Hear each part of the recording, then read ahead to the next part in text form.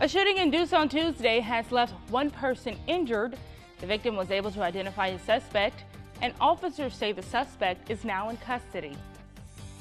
In Opelousas, will the chief of police resign or will there be a recall election?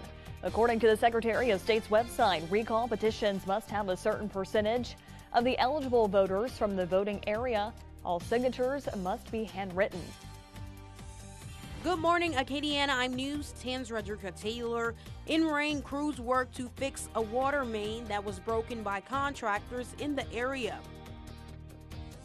Good morning, Acadiana. This is News 10's Dawson D'Amico. The LSU Ag Center has hope for the sugarcane crop this year after a low intake in 2023.